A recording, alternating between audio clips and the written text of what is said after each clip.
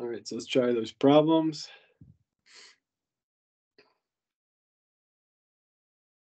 Okay, and the first one, our parent is a cyclohexane. And we've got a bromine and a methyl group, so this would be one bromo, one methyl cyclohexane, right? So we would just give this carbon the number 1. So we have one bromo, one methyl cyclohexane, and we don't have to give any stereochemistry because there's no chiral center in the molecule. The next one, there is a chiral center in it, and we could do that first. You can see that in the chiral center here, the highest priority group is going to be the chlorine. The second will be the butyl group. The third would be the propyl group, and the ethyl group would be last, and it's in the back. So we go 1, 2, 3. So this is an R compound. We'll just delete all that here. We know this is some kind of R compound.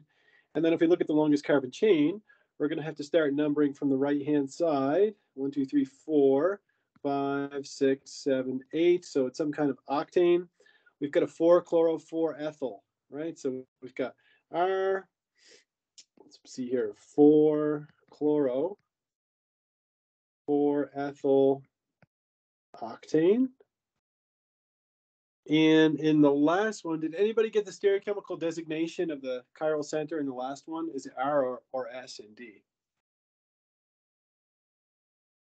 Anybody get that one?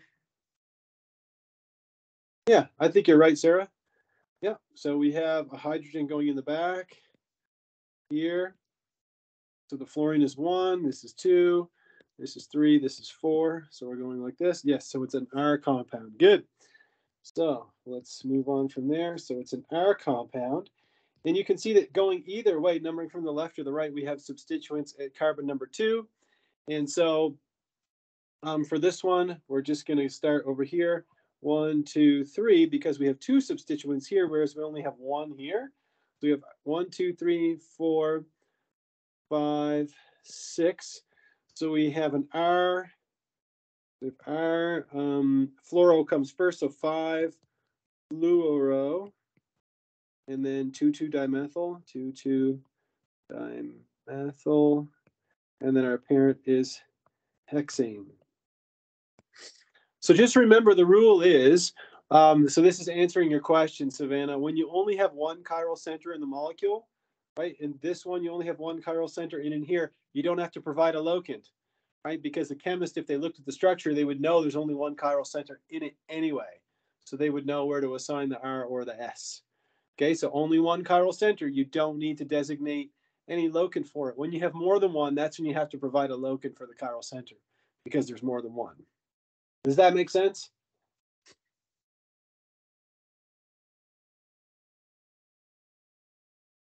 Okay, I hope so. Let's move on from there. And let's get into substitution reactions and concerted substitution reactions. So just let me find my notes here. So concerted substitution reactions. First of all, what does concerted mean? Does anybody know? In organic chemistry, concerted means at the same time, or together or simultaneous or anything like that. So let's see here, substitution reactions that are concerted. A substitution reaction requires the loss of a leaving group and a nucleophilic attack. And there's 2 possible ways this could happen. It could either happen in a concerted fashion.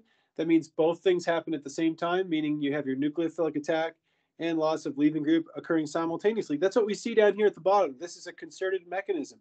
Again, I'm repeating myself here, but you see the nucleophilic attack is happening and the loss of leaving group are both happening in the same step. So again, we call that concerted, when both things are happening at the same time. So that's number 1. What about number 2? What about the stepwise mechanism? What does that look like for a substitution reaction? Well, let's take a look.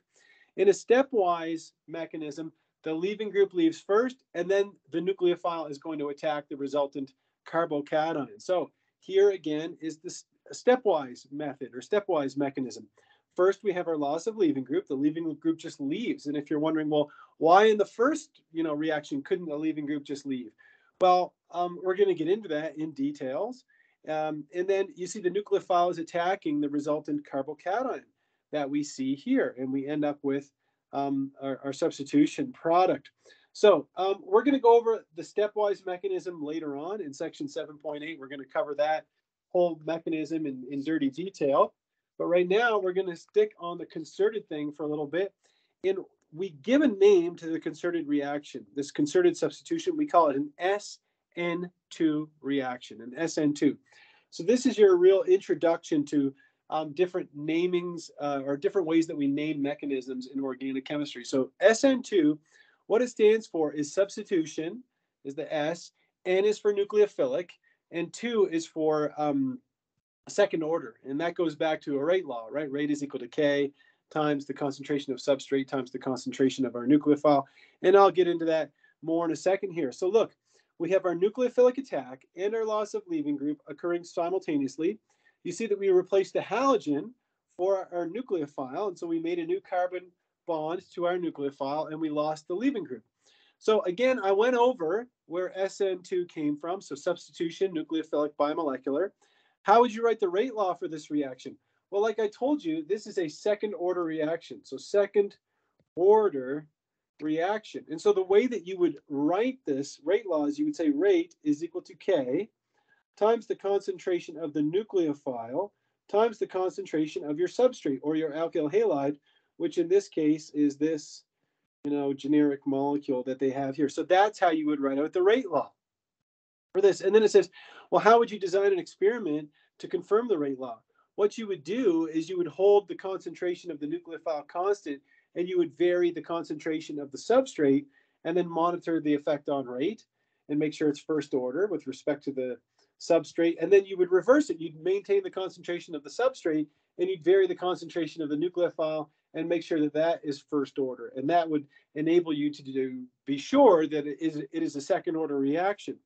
So if we take a look at the stereochemistry, what if our substrate, what if our alkyl halide has a chiral center? And you can see that we have a beautiful chiral center in this molecule. There's no arguing that.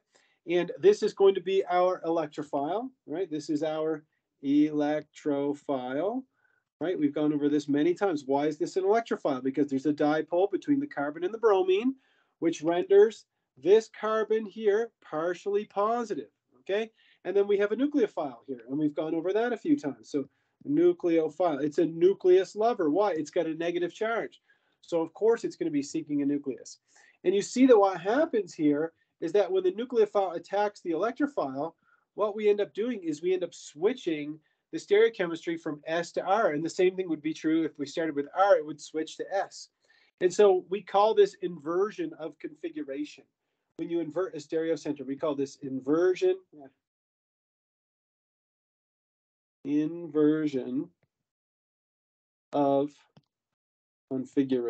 configuration. When you flip from R to S or S to R. And that always happens in an SN2 reaction, okay? In an SN2 reaction, if the SN2 is occurring at a chiral center, you always end up with inversion of configuration. So why does that happen? Well, there's a couple of reasons how you could explain why we get this, what we call backside attack. So the nucleophile is attacking from the back face of the molecule. So one reason, it says here, electron density repels the attacking nucleophile from the front side. So the nucleophile has to attack the backside to allow electrons to flow from the HOMO to the LUMO. I'm never going to ask you about any of this stuff right here. I'm not going to ask you about the molecular orbitals whatsoever. It's more like this, is that you have all this electron density in the front because you have a very electronegative element. And so the nucleophile is going to do a backside attack. It's going to attack from the back face of the molecule like this. There's your nucleophilic attack and your loss of leaving group. So again, we have a name for this. We call it backside attack in our SN2 reaction. And that backside attack is what results in the inversion of configuration. So it says here, draw the transition state that results for the following reaction and explain why the SN2 proceeds with an inversion of configuration. So I'm not all that hung up on my students drawing transition states or anything like that, but the idea is this, is that you're starting with the methyl group, the hydrogen, and the ethyl kind of pointing towards the left here, And then when the nucleophilic attack occurs, the way you would draw the transition state is like this. You would have your ethyl group going straight down, and then your methyl group's going to be kind of going up like this. You have your hydrogen kind of coming up like this, and then you have a partial bond to your bromine and a partial bond to your sulfhydryl like this. So that's kind of what your transition state is going to look like, right? And you're going to have a partial negative charge on here and a partial negative charge on there as the incoming nucleophile causes the leaving group to leave. But what happens is that we say that these three groups kind of flip like an umbrella in the wind. And if you're, I mean, these three groups, the hydrogen, the methyl, and the ethyl, they're pointing to the left. And now over here, they're pointing to the right. So that's our inversion of configuration. Again, I'm not really that hung up on my students drawing transition states, but it is a good idea to try it at least once the way I did it. So with that in mind, it says here, draw the product for the following SN2 reaction. So remember, it's substitution, nucleophilic, bimolecular. So we've got a reaction between S2-chloropentane and NaSH, okay? So the first thing we need to do is we need to draw S2-chloropentane. So let's draw S2-chloropentane. So what we'll do is we'll draw a pentane. We'll put a chlorine in here on a dash, and if it's not correct, we'll change it to a wedge. So let's see here. Is this an S molecule? We start from 1 to 2 to 3. So that's going to be R. So yes, this is S because the hydrogen is coming out in front. So that's the correct molecule. And now we're going to react it with NaSH. So let's put Na plus SH minus. Let's draw in all the lone pairs here. And so this is going to be our nucleophile, right? And this carbon is going to be our electrophilic center, right? This is the alpha carbon, right? The one attached directly to the halogen. So what's going to happen to my stereo center when I, after my nucleophilic attack? Could anybody answer that for me in the chat? What's going to happen to my stereo center? It's going to undergo inversion of configuration, exactly. So I'm going to draw out my pentane like this, and now my S is going to flip to an R like this. There we go. So somebody said, can you explain how you can know if it's an SN1 or 2 in respect to order? So we haven't covered SN1 yet, so I'm not going to get into that yet. But if it's SN2, it means it's a bimolecular, right? It means the reaction is second order. And that's something that you need to know from Gen Chem 2. So that would be largely a Gen Chem 2 topic. And it was also covered in chapter 6 of this class, okay? So you would say that for this reaction, the rate law would be equal to the rate constant multiplied by the concentration of the substrate, okay? And multiplied by the concentration of the nucleophile in this case. So the rate depends on the concentration of both of these, the nucleophile and the substrate. Once we get to SN1, you'll see that the rate only depends on the concentration of the substrate. Does that make sense? And again, we'll get into the SN1 later. Okay, there you go. So that's how you would write out a rate law for this reaction, since it's a second order reaction. Okay, so let's talk about kinetics. How fast are these SN2 reactions going to go? And it says, well, the less sterically hindered your electrophile is, the more readily it's going to react under SN2 conditions. And in fact, if you have a tertiary alkyl halide, it doesn't react at all via an SN2. Okay, if we think about a nucleophile, let me just draw some generic nucleophile here. Okay, let's imagine it's got a negative charge. Could it attack a methyl group? Oh, absolutely, right? Because there's only 3 hydrogens attached to that alpha carbon. So it's got plenty of room to come in and attack. Could it attack a primary alkyl? Oops, that's not a very good arrow. Could it attack a primary alkyl halide? Oh, absolutely too. Because the alpha carbon is only attached to a methyl group, and it's got 2 hydrogens, of course. So it's not that sterically hindered, so it can attack there. So an SN2 will readily occur on a primary alkyl halide. On a secondary, it's getting kind of crowded here because now the alpha carbon has 2 methyl groups and a hydrogen. And so, in fact, you know, the SN2 is not going to be the major mechanism here, and I'll discuss that more later.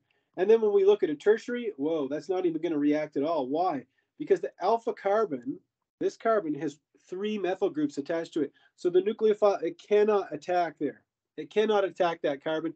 It's too sterically hindered. And so we don't see SN2 reactions on tertiary substrates. It just doesn't happen. Okay, it's not a thing. So don't worry about it one bit. Now, if you look at the reaction coordinate diagram, which I don't have in my slides, but the idea is that the activation energy would just get higher and higher as you go from methyl to primary to secondary and to tertiary, where it gets just out of control. So if you look at this table here, this is a really interesting table, which you could spend quite a bit of time analyzing the data here. But first, let's just look at what's happening here. Is they're studying this generic reaction, okay, where you have some kind of alkyl bromide, and it's reacting with iodide, which is a good nucleophile, and it's a weak base also. So it's a good nucleophile, and you're just studying this SN2 process, right? So if I draw in the lone pairs on the iodide, all they're doing is studying this reaction, nucleophilic attack, loss of leaving group, and then they're measuring the rate of the reaction based on what the R group is.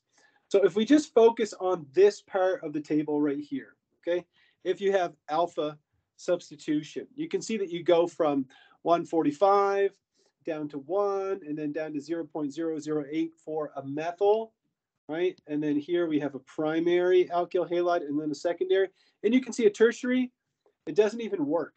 Okay, so there's no SN2 on a tertiary. And so your conclusion might be, well, there you go. If I have a primary, it works. If I have a methyl, it works. If I have a secondary, it works.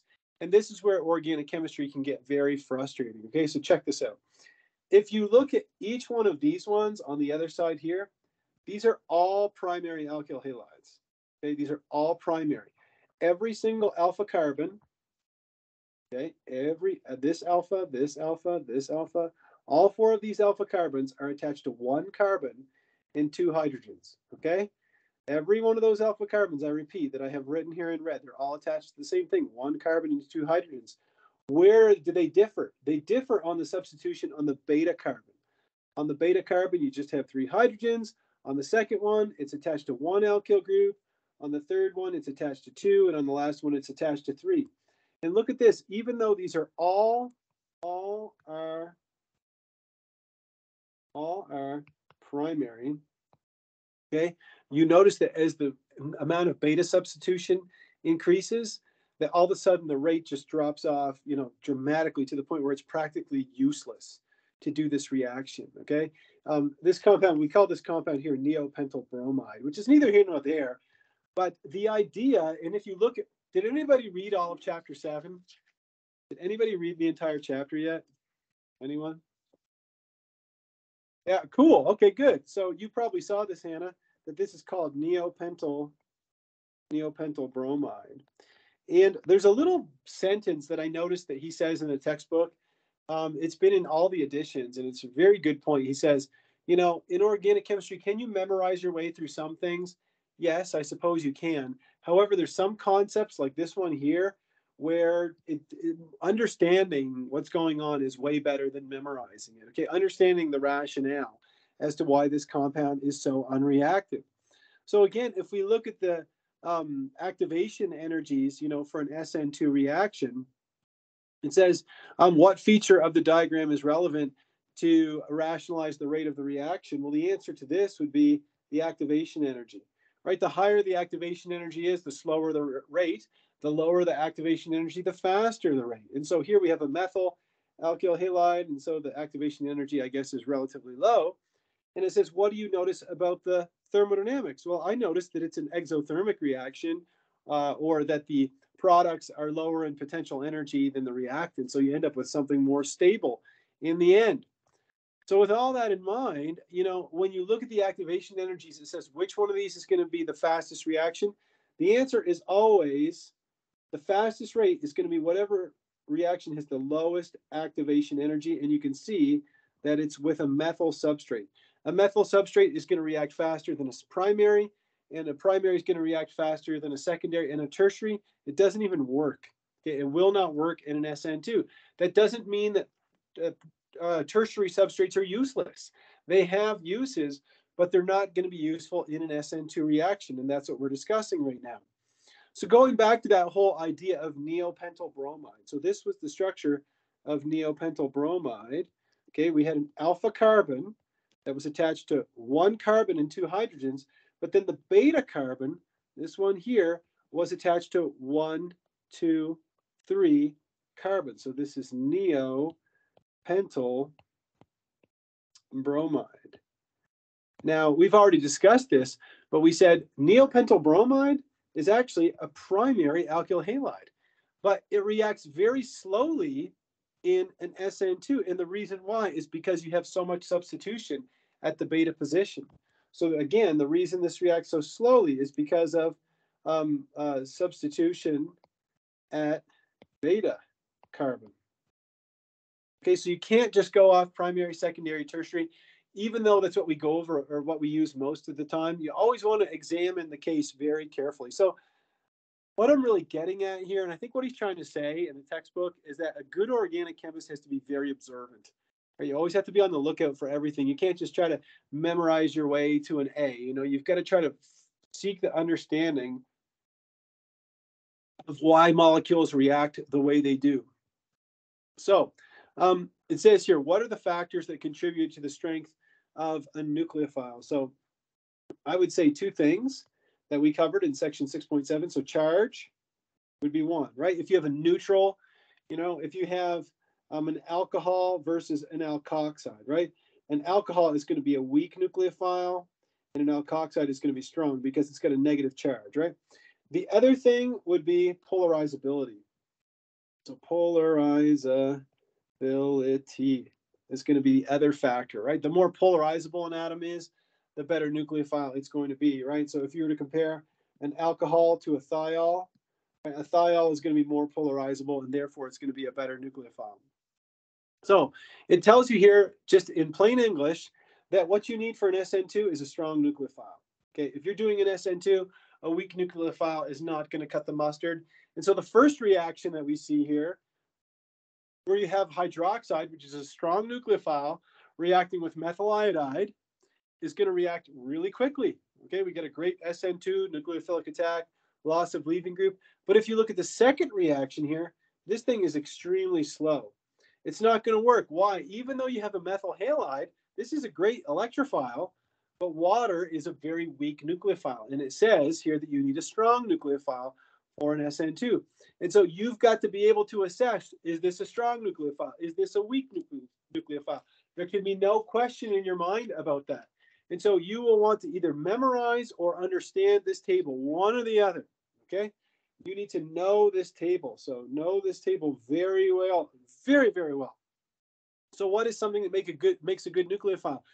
You notice that everything is a strong nucleophile has a negative charge on it. You notice that? Whether it's iodide, bromide, chloride, sulfhydryl, this is called a thiolate. This is an alkoxide, and this is a cyanide. You need to know everything here that has a negative charge on it counts as a strong nucleophile. So these are all really good in SN2 reactions. Whereas weak nucleophiles, which are basically water, and alcohols, okay, those don't make strong nucleophiles. All right, they don't make strong nucleophiles. So you've got to have a negative charge, and the more polarizable it is, the more nucleophilic it's going to be. All right, and it says the solvent also plays a role in nucleophilicity. I'm not going to go into that in a whole lot of detail right now, but I think that brings us to the end of SN2. So any questions about SN2 reactions before we move on? Because now we're going to get into another second order reaction, but it's going to be an elimination. So it's going to be an E2 reaction. So we've covered the SN2 reaction. Let me just go ahead here and show you something. This is going to be murder because I hate looking through all my slides like this. It's such a pain. Son of a gun, that didn't work. So, son of a gun. Mr. Dion, you are striking out. Okay, let me see if I can find that table. Okay, so I told you started that you needed to know this table really, really well. And so, you know, when do you see SN2 reactions occurring? Well, you can see that all the cases where we have SN2 reactions, they always involve a strong nucleophile, right? They have to involve a strong nucleophile. Just because you have a strong nucleophile doesn't mean it's going to react via an SN2, but you need to have at least that, a strong nucleophile. And you can see that if your substrate is primary or secondary, you're only going to get SN2 if you have a strong nucleophile, which is also a weak base. But if you have a strong base, well, then you're going to have a competition between what we're going to look at now, which is the E2 reaction, and SN2. All right. And if you go back here, you can see that we've covered these. We've covered all the strong nucleophiles.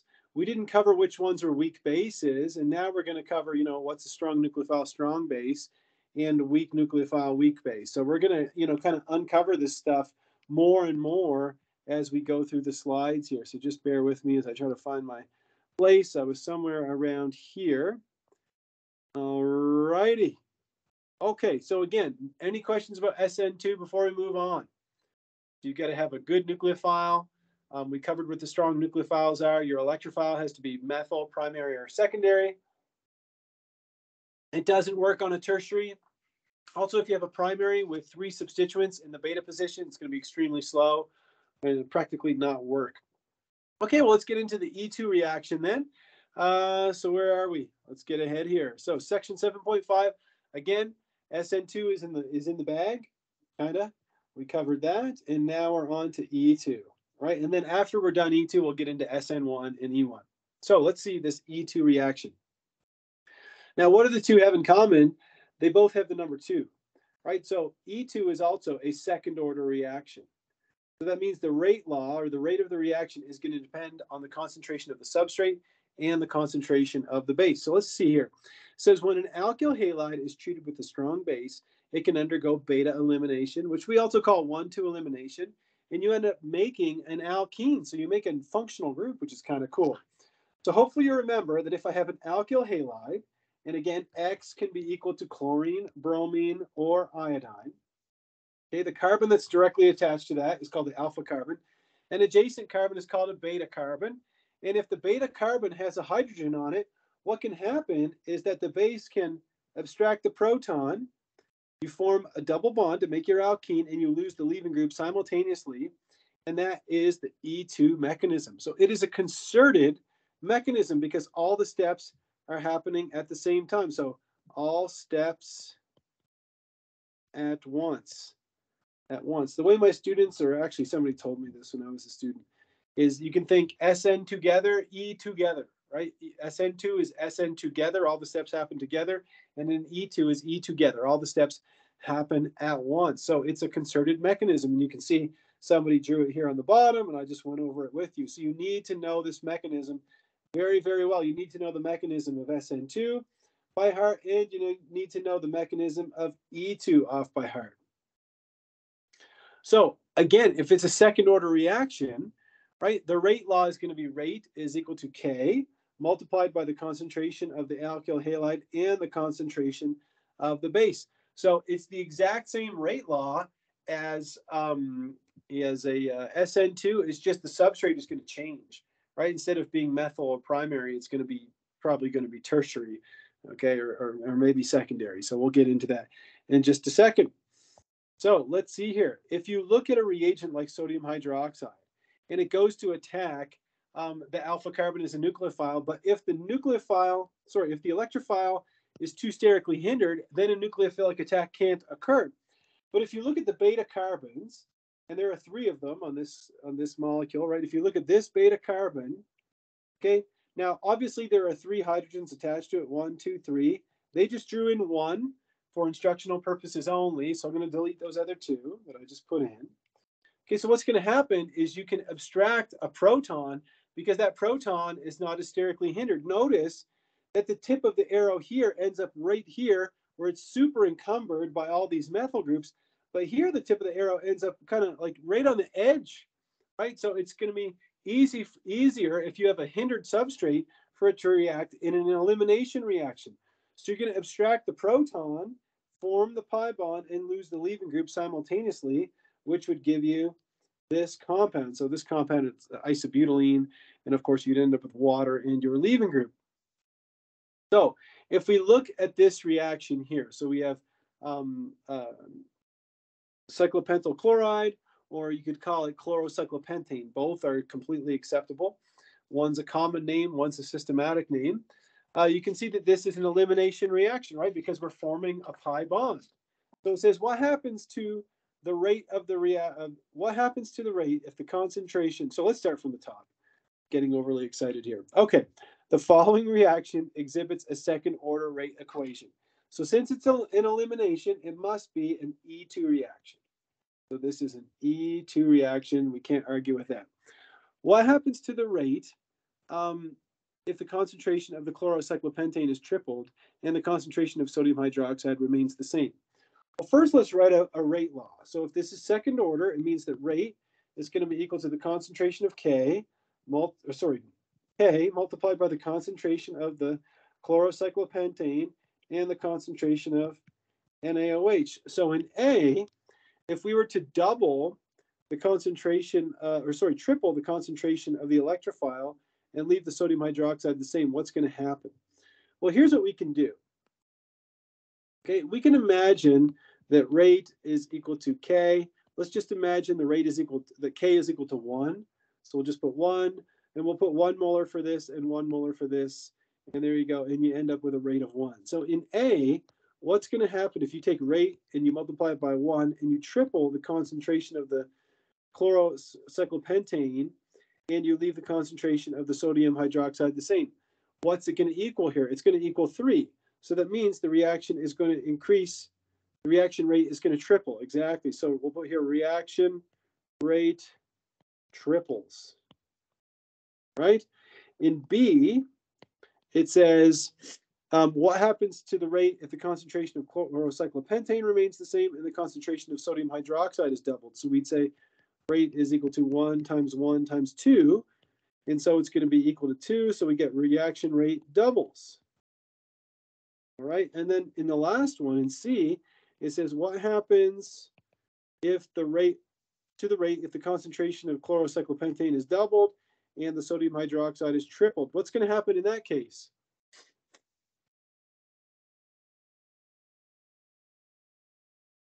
Exactly. Thanks, Katana. It's going to go up 6-fold. So 6-fold reaction. So reaction rate increases 6-fold. All right, there you go. So a little bit about rate laws for a second order reaction. So whether it's an SN2 or an E2, the rate law is always equal to the rate constant multiplied by the concentration of the substrate and your nucleophile or your base. All right, so now we've covered E2. So at this point, we've covered SN2, it's done, and we've covered E2, that's done.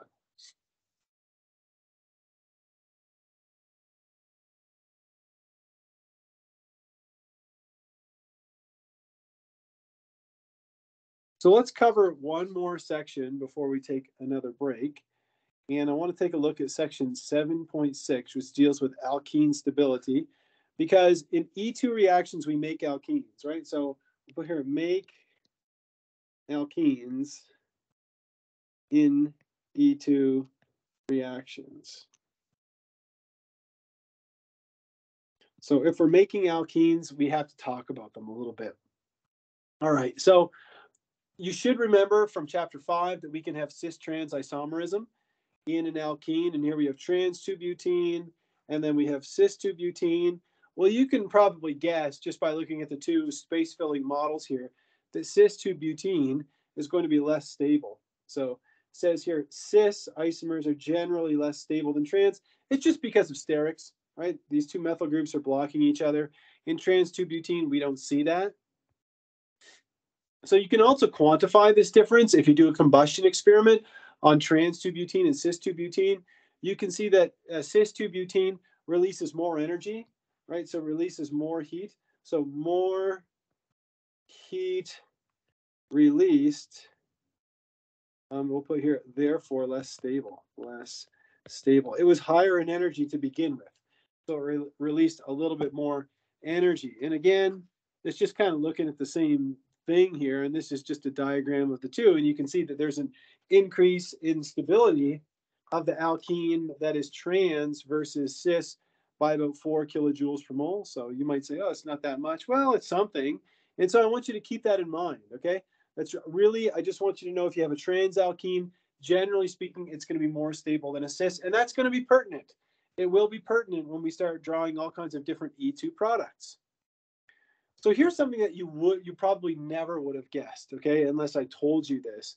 But when it comes to an alkene, the more R groups that you have, so let's see, if you have an alkene like this, you have a carbon-carbon double bond, the more R groups you have attached to the sp2 hybridized carbons, then the more stable the alkene becomes. Okay, that's really all there is to it. So you can see that as you go from one substituent to 2 to 3 to 4, it gets more and more stable. So the take-home message here is more alkyl groups is more stable, and it's kind of like it's difficult to explain this, but it's almost like the hyperconjugation in a way. The more R groups you have, the more electron density is donated to the carbons of the double bond, and it stabilizes them. That would almost be beyond the scope of our course.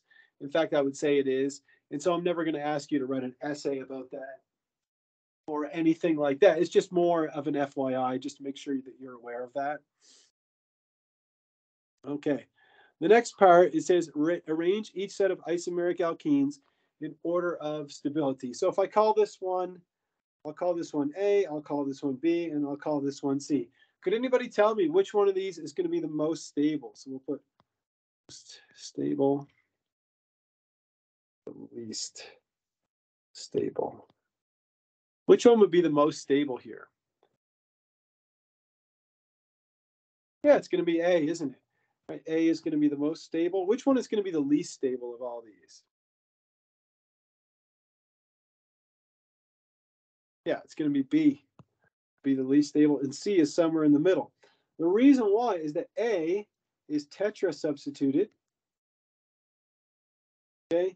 C is tri-substituted, and then B is di-substituted.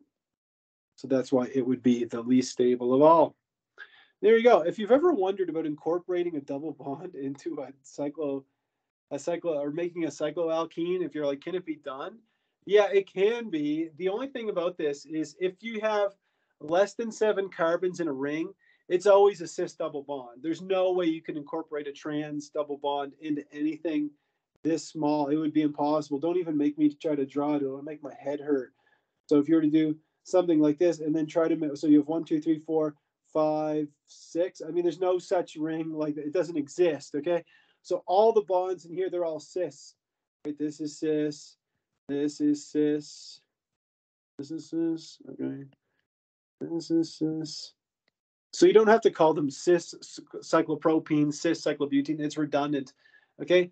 And it says here that when applied to a bridged bicycloalkene, this rule is called Brett's rule when we're talking about whether we can have a cis or trans alkene in a ring. I'm not going to quiz you on Brett's rule at all. Okay. I'll put here Brett's rule will not ask. Okay. I'm not going to ask you anything about Brett's rule. So I'm just going to skip Brett's rule for now and just get into section 7.7 where we get into E2 and we start looking at, well, what happens when you have a substrate like this compound here? So you'd call this 2-bromo, 2-methyl, 2-methylbutane. So this is 2-bromo, 2-methyl butane. Okay, this is my alpha carbon. This beta carbon is a methyl. This beta carbon is a methyl, but this beta carbon is a methylene. Right, so we have 2 different types of beta carbons in here. Give me a thumbs up if you see that. 2 different types of beta carbons. The methyls that are in blue, and then we have, and then we have the methylene, the CH2 that's in black. Okay, so I'm going to erase that right now. So that means we've got 2 types of beta protons. Right, we've got this black one here, and then we have this blue one here. Okay, so there's 2 types of beta protons. And that didn't work. There. So we've got 2 types of beta protons. Now, if I look at this, this is a secondary alkyl halide. Okay, so it's not going to be that reactive towards an SN2, but it's very reactive for an E2. So we have the ethoxide, which is a strong base. Okay, it's a very good base. So the question becomes, is it going to pull off the blue proton? The blue proton like this, make the double bond here and lose the leaving group like this. That would give you this compound. Okay, or let me just erase this stuff here. Would it pull off the black proton? So let me do that. So if it pulled off this proton, then it would form the double bond here and lose the bromine, lose the bromide like this. Which mechanism is going to be prevalent? Well, you can see that it's the Zaitsev product, or what we call the Zaitsev product, or the more substituted alkene, is the major product here. Okay, so Zaitsev is going to be more substituted, right? This double bond is attached to 1, 2, 3 R groups, whereas in the other product, the Hoffman product, it's only attached to 1, 2 R groups. So this is the less substituted.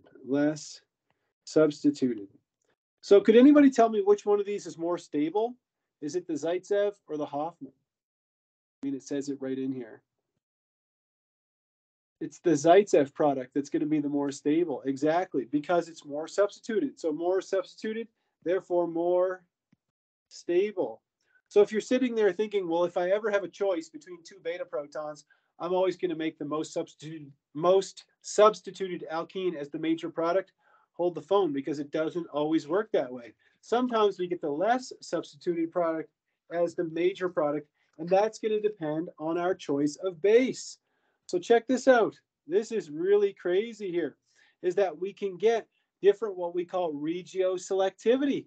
That means we can be selective for that blue proton to give us the Hoffman product, or we can be selective for the black proton to give us the Zaitsev, the Zaitsev product. How do we determine which one we're going to get? Okay, how do we determine, which one we're going to get? It was by our choice of base. So you can literally go to the cupboard, okay, choose a different base, one over another, and you can increase the amount of Zaitsev or increase the amount of Hoffman. So if you're wondering, well, how do you do that? Well, let's take a look here. It says experimental data indicates that a bulky sterically hindered base will favor the formation of the Hoffman product, but an unhindered base like ethoxide is going to favor the Zaitsev product. So if we think about this very carefully, okay, when I'm forming the Zaitsev product, okay, this hydrogen here, okay, you can see that this carbon is attached to 1, 2 carbons. So it's going to be more sterically hindered than the other beta carbon. So let me just redraw the molecule over here. If I redraw it, try to draw it, no, that's not very good. Let me fix it up here. So here's the methyl, here's the bromine, here's the other methyl. So there you go. Okay, so now if we think about the blue proton, this carbon is attached to 1, 2 carbons, okay? But it also has the bromine in the way instead of, it's only my mistake. I've labeled the wrong carbon. It's my mistake. Okay, the alpha carbon is only attached to 1 carbon, so it's less sterically hindered. Okay, so the idea is this: is that if you have a tiny little base like ethoxide, it's really small, so it's going to be able to get to this more hindered proton to make the more substituted alkene. So it's going to go in here, right? Again, this alpha carbon is attached to 2 carbons. So it's going to do this, and you're going to lose your bromide like that, okay? And that's going to give you the Zaitsev product. However, if you have a big old bulky base like tert butoxide, so this is called tert butoxide, okay? It's so big and bulky that it cannot do that, okay? Let me just erase these arrows here. It is not going to do this. It can do it to some extent, but it's going to be harder for it to get in there because it's so big and bulky, and this guy is flanked by both of these carbons. So it's going to be easier for the tert butoxide to come over and pluck this guy, which is less sterically hindered. And so we do get a mixture, but it's going to favor the less substituted alkene. Give me a thumbs up if you understand what I'm trying to explain to you right now. The bulky base is going to pick off the blue proton because it's less sterically hindered, even though it gives you a less stable product, whereas the unhindered base like ethoxide, another unhindered base would be methoxide.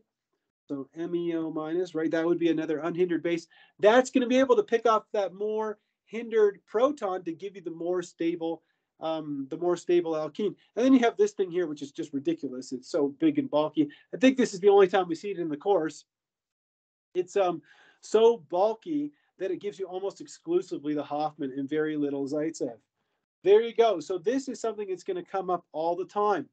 If we use methoxide or ethoxide, those are what we call unhindered bases.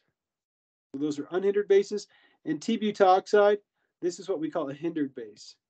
Hindered base. So again, the unhindered base is going to favor the Zaitsev product, and the hindered base is going to favor the formation of the Hoffman product. I can't tell you how important this is. This is going to come up probably every day in this class for the rest of the semester, and it comes up pretty much every day in organic too. This concept. Hindered base gives you the Hoffman product, and an unhindered base gives you the Zaitsev. All right, super duper important. Okay, so we've gone over this question, we've answered it. Why the sterically hindered base favors the Hoffman product? Because it's going to grab the least hindered proton to make that less substituted alkene. So what are some other bases we could use besides T-butoxide? Okay, usually we use potassium T-butoxide. So we just abbreviate it this way, TBUOK. Other ones that we use are diisopropylamine. We call that diisopropyl amine. Actually, I don't even have an acronym for this one, so we'll just leave it like that. And then the last one is triethylamine. The acronym that we use sometimes for that is TEA, but even that, I rarely use it. So these would be examples of hindered bases, okay? Also, we call these non-nucleophilic bases because they don't work as nucleophiles because they can't get to an electrophilic carbon. They can't reach it. They're too big and bulky. So there you go. All right. So with that in mind, that brings us to this problem here. You can see that we have some unhindered bases here. So let me go back here, and I'll put here hydroxide. I'll add that too. So hydroxide would also be another unhindered base that you could put in there. So we have unhindered bases like hydroxide, ethoxide, and then we have the big old hindered base here, T-butoxide. So what I want you to try to do is answer this question, and I want you to try to draw both the major and the minor products for each of the reactions. And you can try to label them as being Zaitsev or Hoffman. Try your best at doing that. And then we'll come back. And then just to put this bug in your ear, after that, we get into not just stereoselectivity, but we're going to talk about what's called stereospecificity. This is a very, or I would say quite a challenging part of this course, okay? Do you guys remember the Newman projection? Thumbs up if you remember the Newman projection. Right, we practiced looking down a carbon-carbon bond with our eyeball like this, and we drew the carbon in the back, the carbon in front, yeah? So you're going to need that in order to determine the stereospecificity of an E2 reaction. This question always shows up on the final exam, so stereospecificity of an E2, and I'll definitely ask you about it at least once, maybe twice on the quiz, and it's always a toughie for my students. So I'm going to do my best to explain it to you in the simplest possible way. And yeah, so why don't we take a break, and then we're going to come back and try these problems. Then we'll talk a little bit more about stereoselectivity and stereospecificity.